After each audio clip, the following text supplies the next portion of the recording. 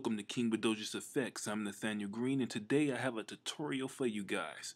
I'm going to teach you how you can put a glow on your Element 3D models. And the model of choice that I'll be using today in this tutorial will be this helmet.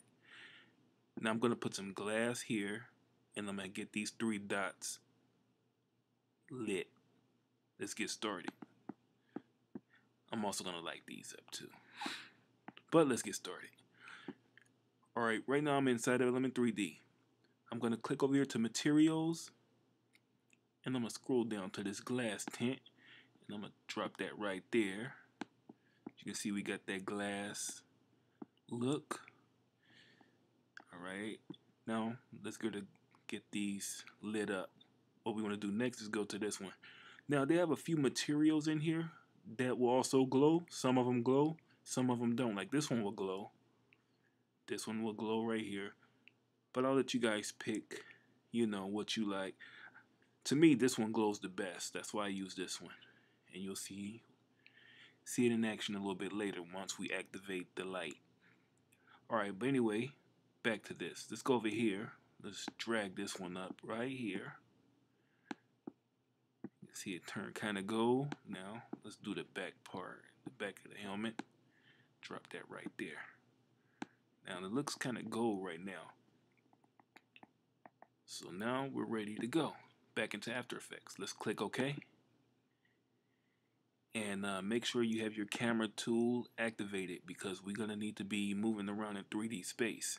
So what I'm going to do is I'm going to click right here and get the orbit tool so we can kind of check out our model in action. So, alright. Now you want to go over here to render settings, click on that. Go all the way at the bottom. Well, not all the way at the bottom, just until you see glow enable. Enable that. Booyah. You can see we got a glow action going. Let's say, for example, though, you don't like this color of this glow, right? Which it still looks pretty cool. You don't like that color, though, you just go right here to glow tint. Click on that. I'm going to change mine red. And you can get it red. Click OK. To further tweak it, you can mess with these other settings, like the intensity. You can bring that up.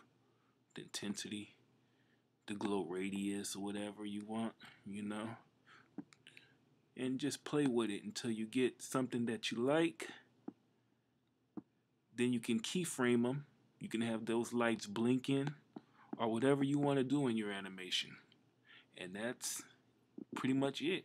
That's how you put a glow on your 3D models with Element 3D inside After Effects. I hope this tutorial was helpful. If it was, comment, like, and subscribe.